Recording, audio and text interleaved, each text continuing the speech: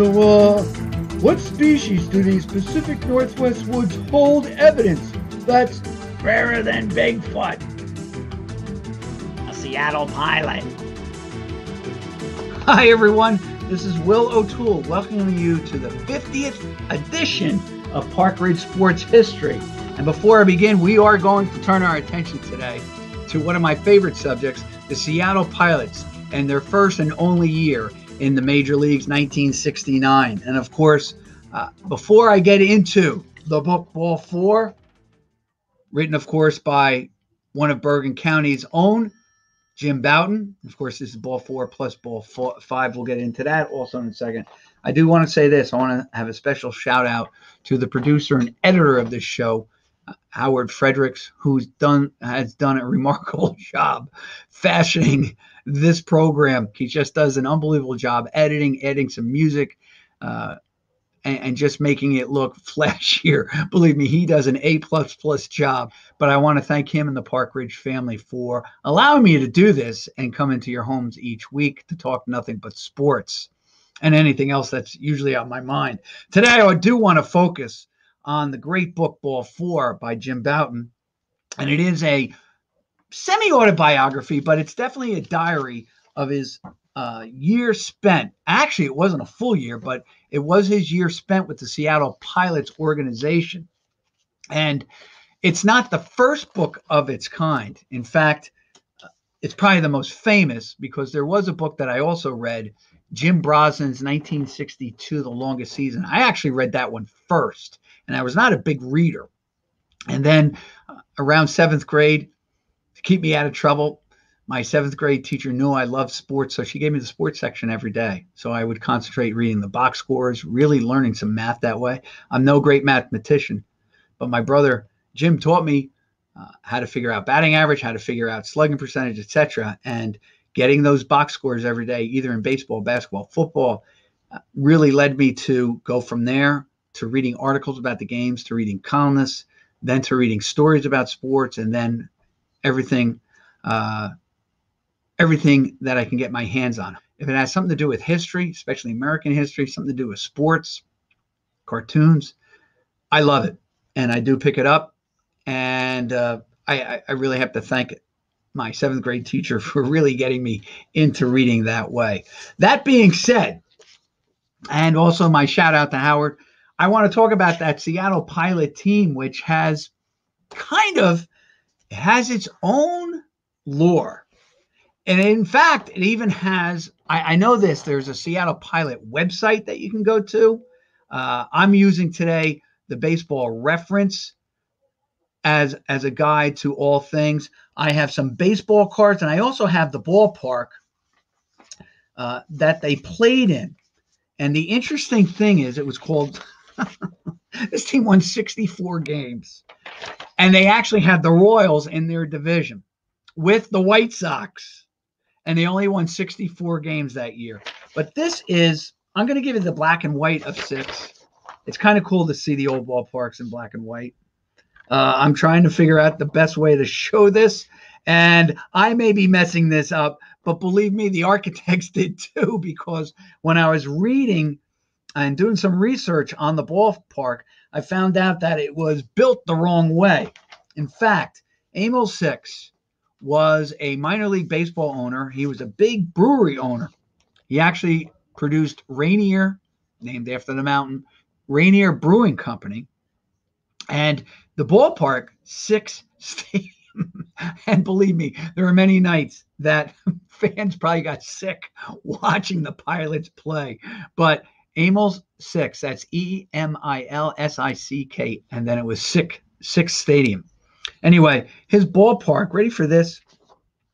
It was, the field alignment was southeast. Let me get a picture. I'm going to get the color one now for you. It was southeast, home plate to center field, which results in difficult visibility conditions for the left side of the defense in the early evening hours.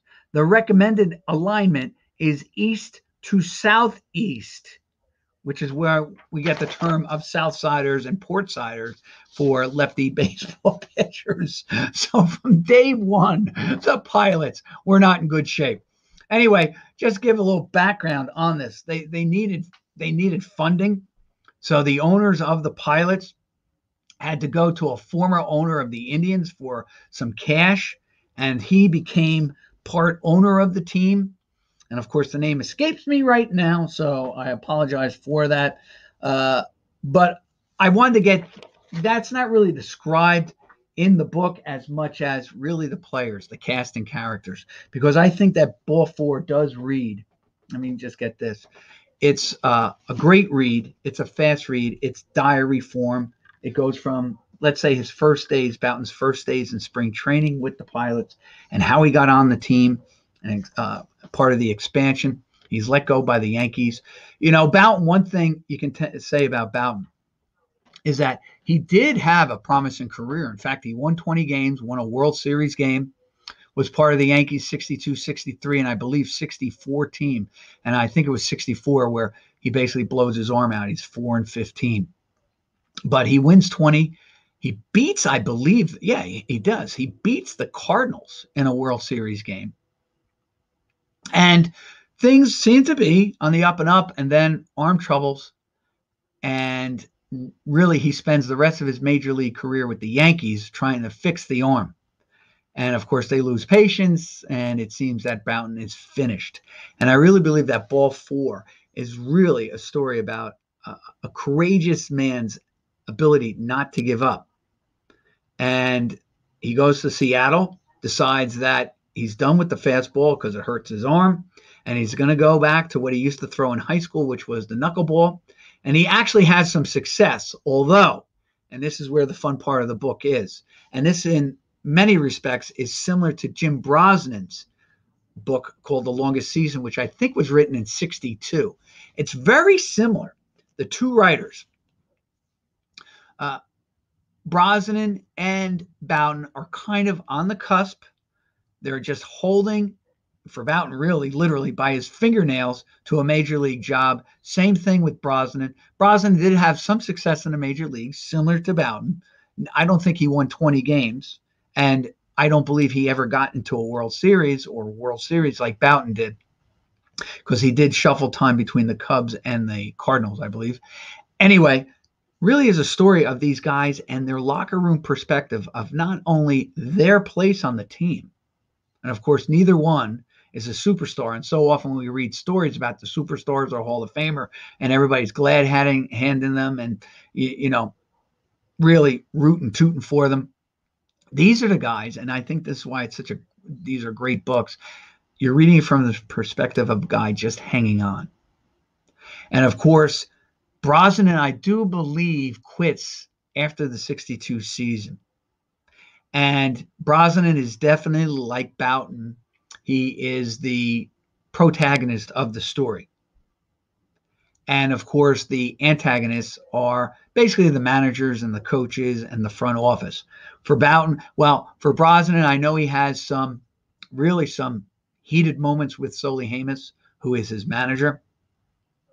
And he comments about Solly Hamas, his conduct, his personality, how he treats the ball players.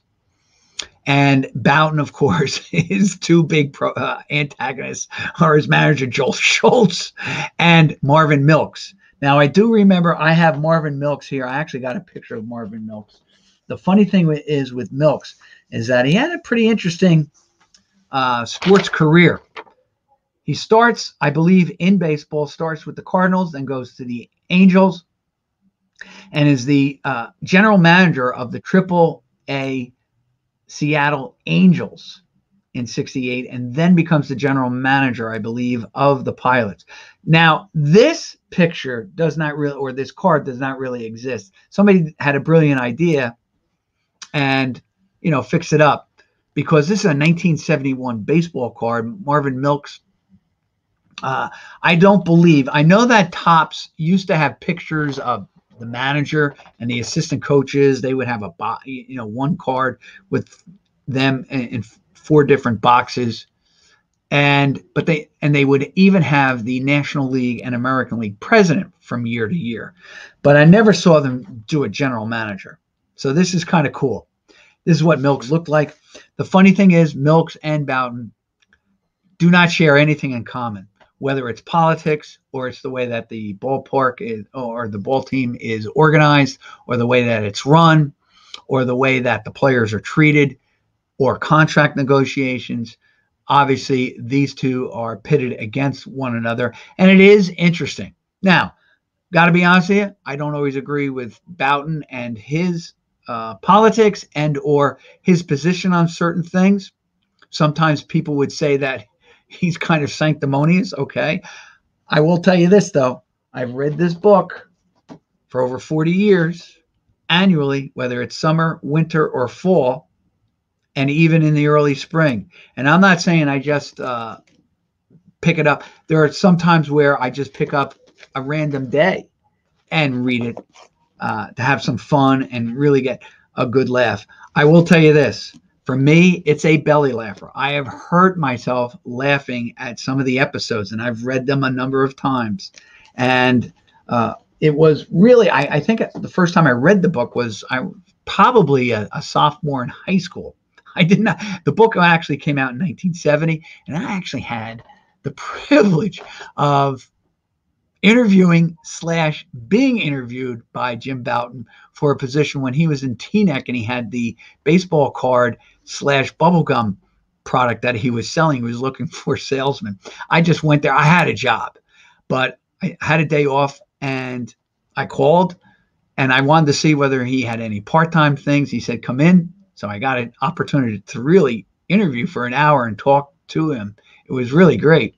And I kind of stayed a little bit. I saw him a couple of times. He kind of recalled me. I'm not saying he perfectly remembered, but I always remembered my run-ins with or my conversations with Jim Bouton. It was pretty fun. I mean, let's face it.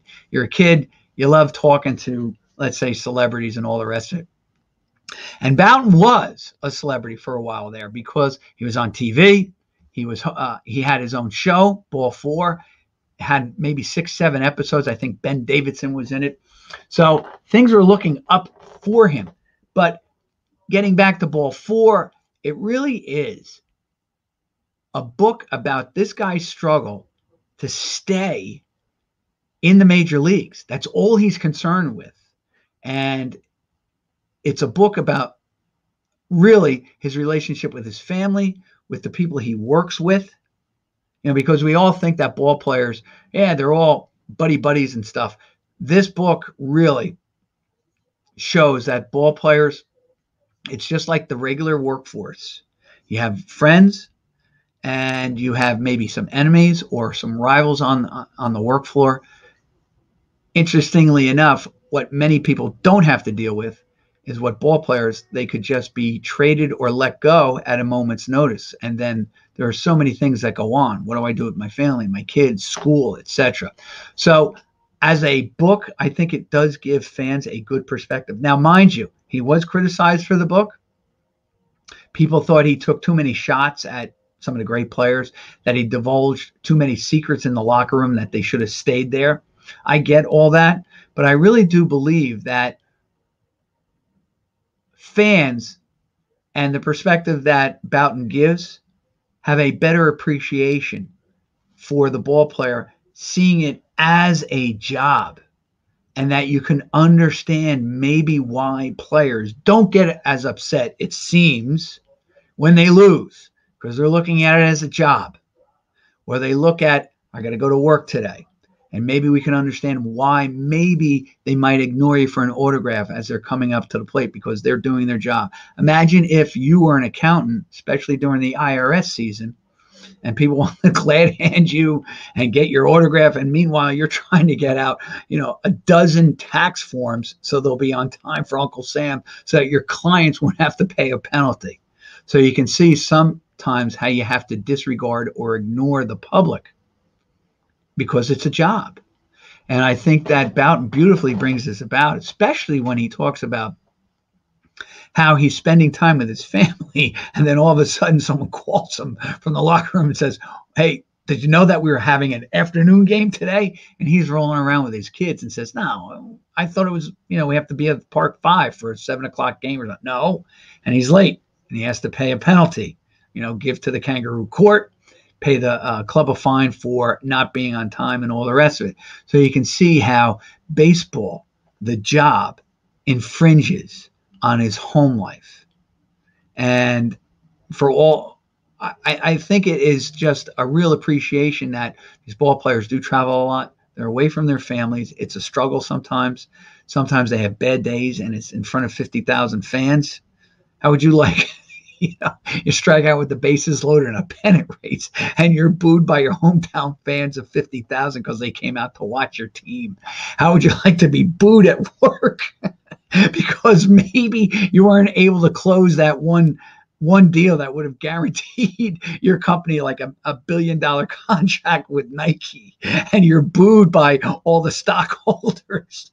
So you can understand the perspective of the ball player. They are human beings after all. They have their frailties, they have their strengths, they have their weaknesses, they have their good moments, they have their bad. They are human beings. And speaking of human beings, here's what that team looked like. And I even showed this. First of all, let's just talk about this. The Pilots come in to the game of baseball, and I got to tell you something. They had, if you were a New York Yankee, you probably would have hated playing for them, as some of them did, or you felt like somehow God just didn't love you because he persecuted you by sending you to the Seattle Pilots. Before I went on the broadcast, I wanted to get the logo of the Pilots. I completely forgot, and then I'm drawing it. And as I'm drawing it, I'm saying, even I have a better logo than the Pilots. It's an ugly logo. It's ostentatious. It's gaudy. It definitely is not the D, the iconic D of the Detroit Tigers, or the interlocking NY of the New York Yankees, or even that NYSF classic for the Giants and the Mets, or that brilliant LA look, or even the wishbone for the Reds. I mean, that's one ugly. And then they had the audacity to stick this logo minus the Pilot lettering on their uniforms. In fact, I'll show you. Here's one of the first guys that I found. And the uniform is gaudy, to say the least. Now, this is 1969 cards. Gary Bell is in an Indian uniform, so you know where he was playing in 1968. This is George Brunette. I actually tried to pick guys that Boughton focuses on in the story. George Brunette, if you've read the book, he's got some classic stories about Brunette. And Brunette, boy, oh boy, you talk about a nomadic career. He was up and down in the major leagues with many teams. I think he played 10 or 11 major league teams, plus he played in the Mexican leagues. And Boughton has some great stories about George Brunette. And you can understand after the stories why this guy is well-traveled. But you can see that ugly Pilot uniform logo. And what makes it even worse is that ugly Pilot hat. I can't even describe that. I guess what was supposed to be was a captain's hat on a furry. I think that's what I read. And they stuck an ugly S up there. It's not even, like a Times New Roman S, or like the D is for the Tigers. It's just one ugly S. And there's a good picture of the Seattle Pilots baseball team. Now, I don't mind the sky blue undersleeves. They're not bad. But they were probably the first team that had it as a combination blue and yellow. Now, you had the Giants, black and orange. Of course, the Dodgers, blue and white. Yankees, dark blue and white, kind of like the Tigers, etc. Tigers even had a little bit of striping in orange. Nobody had the blue and yellow. And outside the Oakland A's, under Charlie Finley's watch, and in Kansas City as well, nobody had gold like this team did on their uniform. And of course, the A's are really the trendsetters for everything uniforms in the 70s, where they go with the dark colored shirts for home and road.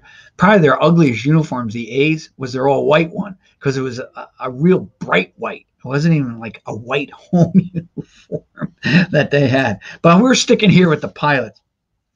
The other thing I love about the Pirates, now mind you, they won 64 games. If you take a look at Larry Haney, you can understand why the team had only 64 wins. Now, obviously, this picture was taken in 1969. It was taken backwards because Haney's catching theoretically with the wrong hand, and that his throwing arm would be his left, which means that for the majority of right-handed hitters, every time he threw to second, the ball would be maybe clocking them in their ear. But that is the case of the Pirates. Now, the man upstairs here, Jack O'Donoghue, he's got a classic story. I'm pretty sure it was O'Donoghue. They're on the flight, and it's very nerve-wracking. It's the white knuckler type of flight. I've been on one of those in my whole life. Not that I've been on a lot of planes, but and you know, the plane is going up and down and up and down, and some of the players are praying for their safe landing. And Boughton decides he's going to kid with one of his passengers, one of the players. And O'Donoghue gets up and basically threatens him with physical violence. And then after the plane gets out of problems, he apologizes to Boughton. And Boughton was like, oh, I know what word. I think he uses the quote that O'Donoghue was going to crush his spleen if he didn't cut it out.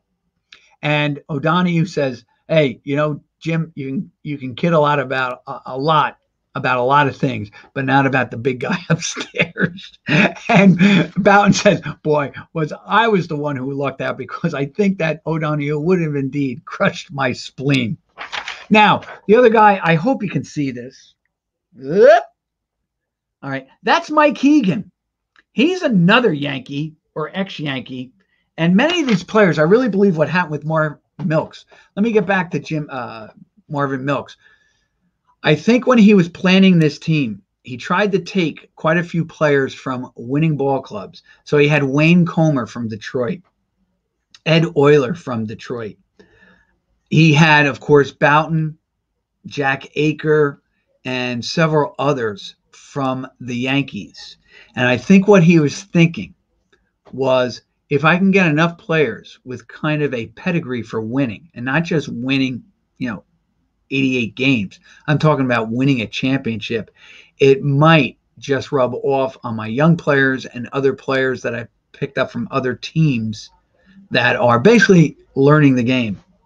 And it never really worked, at least that first year, because they do go 64 and 98. I mean, to further it, he picks up Don Mincher. Now, Mincher, I think, was playing with Washington at the time, but I believe he picked him up. And, of course, Mincher played in the 65 World Series for the Twins. Interesting thing, and it gets actually back to Mike Hegan. Here's a picture of, on the left-hand side here, that's Don Mincher, 1969, if you can see him right here. And, of course, this is Mike Hegan. Interesting thing about both players. Mike Hegan's father, Jim Hegan, was a pretty good defensive catcher for the Indians back in the 50s. Those two guys I brought up together because actually Mike Hegan was named to the All-Star team to play in Washington, D.C. in 1969. He gets hurt. So the Pilots, or baseball, names another player to take his place from the Pilots, and that's Don Mincher. The funny thing is, Mincher never gets into the game. So if you take a look at that 69 All-Star game, it does have a representative from the Pilots, but he never entered the game. And it always made me think about Ed Kranepool, who actually is named to the 65 All-Star team in Minneapolis or Bloomington, and he never got into that game. And that would be his only All-Star nomination. And it's a shame that he didn't get into the game. Kranepool was a classy player. But Mincher and Hegan, here's another thing that's kind of interesting.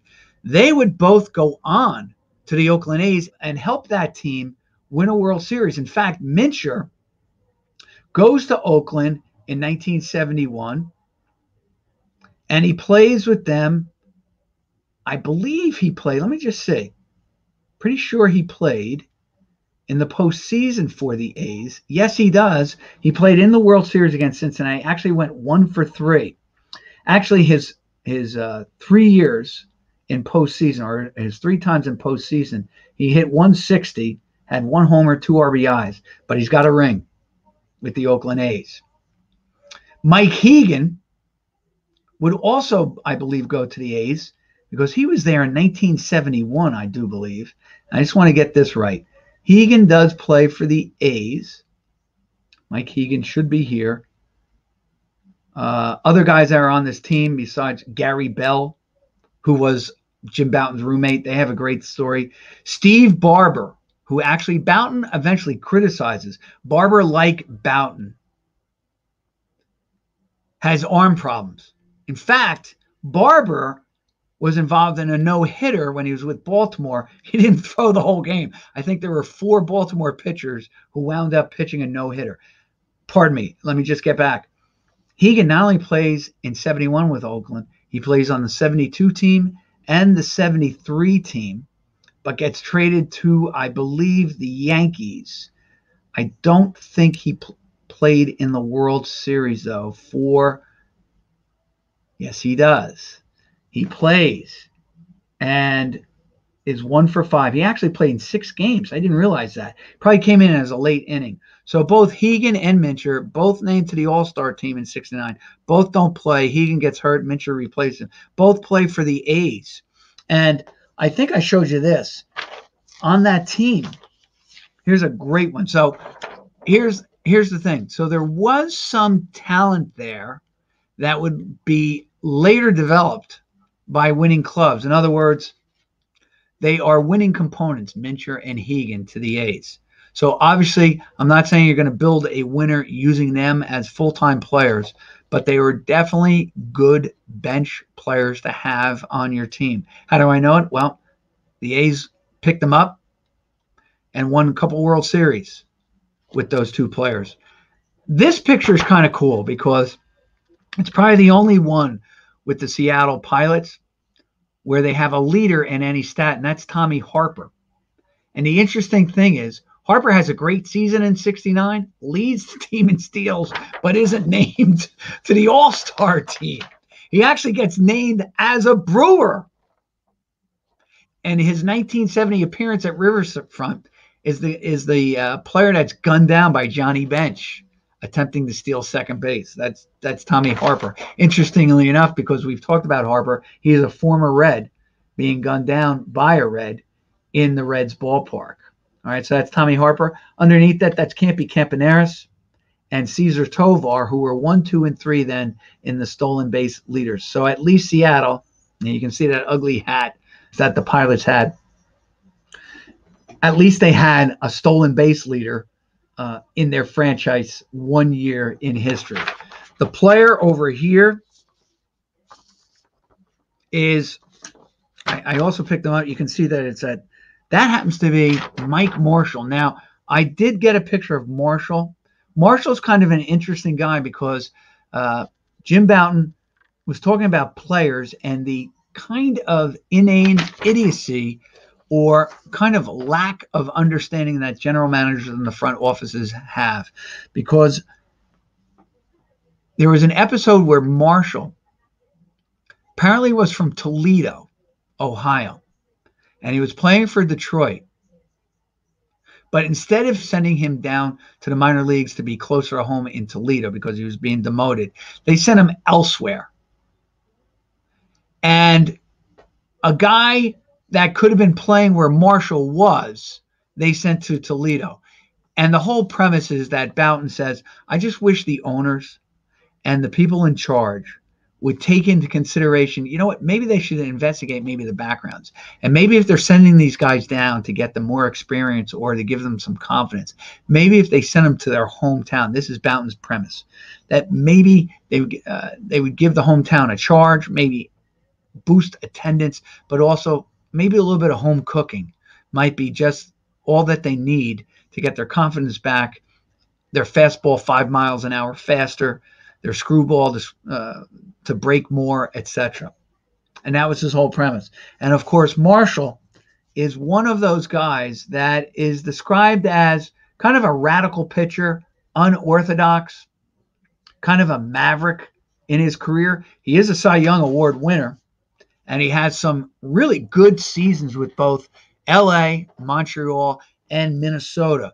But unfortunately, and this is what Bouton's premise also about Marshall is, because he thinks outside the box. He was seen as weird, different, unorthodox. And probably his career is probably shortened by the fact that he wasn't going to roll with what everyone else was doing. And you got to remember, maybe Marshall had something to that, because he does have a video out. He does have a pitching camp where he teaches the whole art of pitching in a different way, a different form.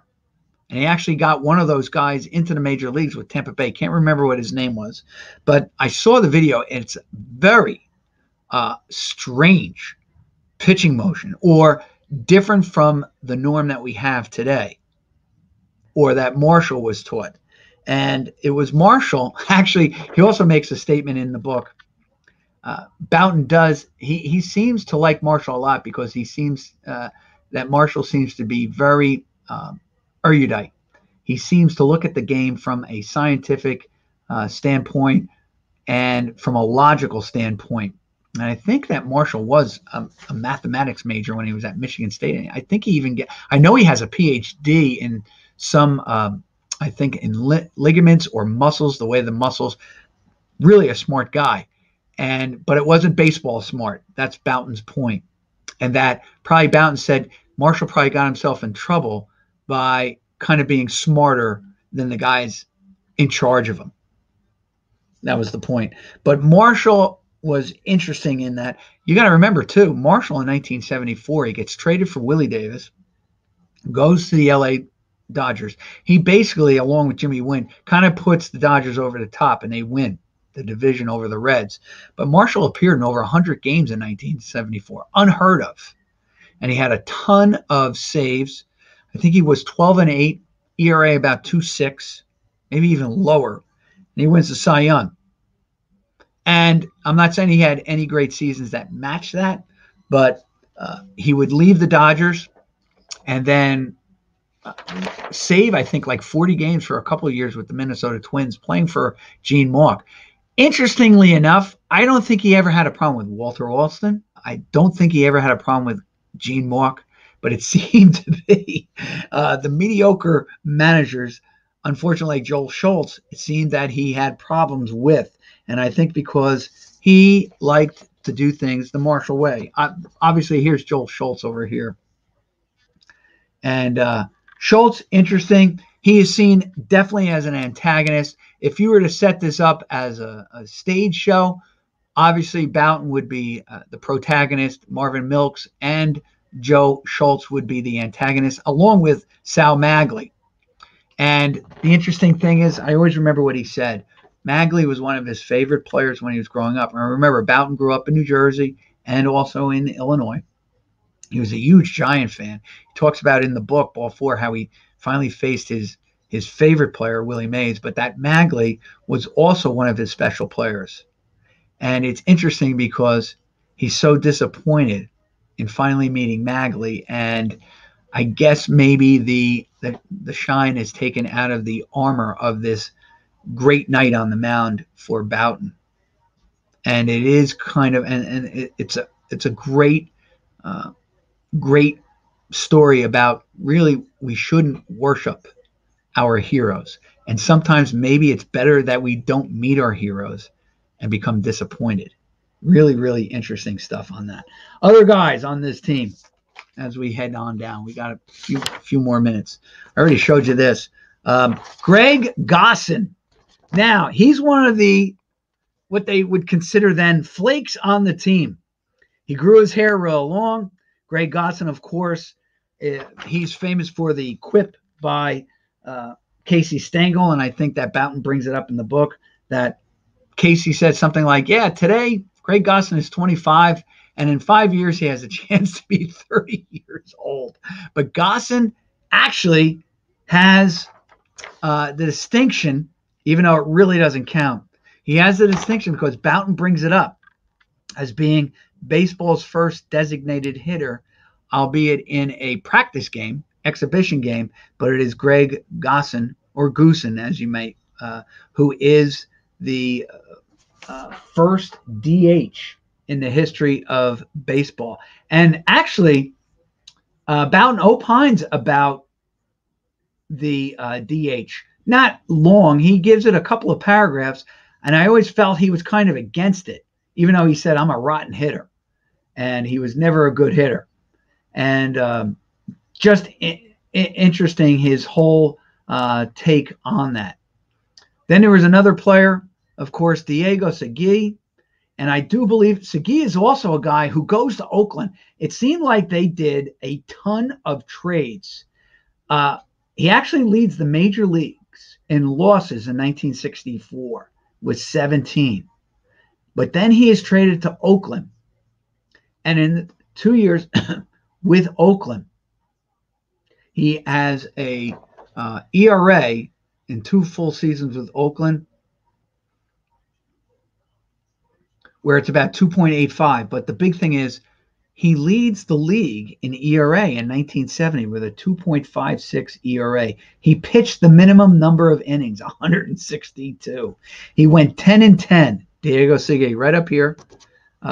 And he had 2 saves, but he led the league in ERA, 2.56. I think he most benefited from the fact that he was working with Catfish Hunter. I think they also had a guy named Pat Dobson on that 70 team, and the fact that Oakland Alameda County Stadium is a cow pasture. Actually, it's not a cow pasture. It's a cattle ranch of foul territory. So he definitely benefits. Actually, he wasn't that bad. He wound up with a 3.81 ERA, 92 wins, 111 losses. Probably his best seasons come in Oakland. Diego Segui. So he leads the league in ERA. Just another guy, but not with the Pilots. And then a couple others as we go. Joel Schultz is kind of interesting. You know, I wanted to bring this up. He has a favorite saying that the players use and that he uses. And I think what makes Schultz so fun, he seemed like a good guy. And he came from the Cardinal organization. He was part of the Cardinals pennant winners and World Series championship. To be honest with you, Joel Schultz was 64 and 98. I think he was just a mediocre manager. He actually only managed 191 games, 78 and 112 for his career. And he took over the Tigers in 1973 and was 14 and 14. So those are his only 2. But he basically was in the Cardinal chain. And when he retired, finally, he, like Stan Musial, I think both acquired from the Bushes their own beer distribution. So they probably drove the beer trucks, delivered the beer, and also owned their own distributorship. And for Maris, I think he made a ton of money doing that, probably more money than he did earn in the major leagues at the time. Other guys on this team, I'd mentioned Gary Bell. He was the roommate. I should do a trivia book on this. He was one of the roommates for Jim Bouton. And down here you have Roland Sheldon. Doesn't really talk about him too much, or Rich Rollins. Mincher, though, he talks about his Southern accent and that it seemed to bother him, and that he had and this was pretty good. So Bouton, again, shows that he has his own prejudice, his regional prejudice, him being from the Northeast and, of course, the Midwest. He has his own accent, obviously. I mean, let's not kid ourselves. Jersey accents are thick. But he talks about Mincher and the immediate feeling he felt when he heard his Southern, because Mincher, I think, was from Alabama originally, but he heard a very thick Southern accent, was that he was not going to like Mincher, and that immediately he thought he was dumb. But as the book progresses, he does seem to have a pretty good relationship with Mincher. Not that they become roommates or best friends, but he comes to respect Mincher, and that his own preconceived notions, prejudices, and bias were wrong. So in that respect, Bouton really has an epiphany about other players. And he comes kind of off his snob, his snobbish ladder, and comes down and is able to celebrate all the players on the team. I don't know what to celebrate. You only won 64 games, obviously. But he does come to respect all the players on the team. Just another couple of things before I go. He had some great quotes in this, and of course, I think he has one of the best quotes of any book in American literature. I would put it up there with the end of Huckleberry Finn and probably some other classics. But he says this, not the end of the book. These are some of his better quotes. The older they get, the better they were when they were younger. And he's talking about how players, the older players, see the younger players.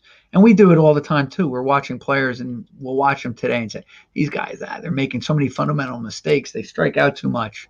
They do this all wrong. You know, back in the day, we. And then you start to realize you got to kind of catch yourself and start to say, wow, I'm just as bad as, let's say, my grandfather or my father talking about the players of his time or when he was growing up. The players today are definitely faster. They're definitely stronger. They're definitely better athletes. They'll be better at that 20 years as the game evolves and develops and really refines itself. I think what many fans have a problem with is just too many strikeouts today and not enough action. We can save that for another day. But the fact is that we always look at our generation as the elite. And it is a universal theme that we always look at the previous one. Last thing, best line. You spend a good piece of your life gripping a baseball, and in the end, it turns out that it was the other way around all the time. This is Will O'Toole for Park Ridge Sports, thanking you for joining us again as we relive the 1969 Seattle Pilots and Jim Bowden's Ball 4.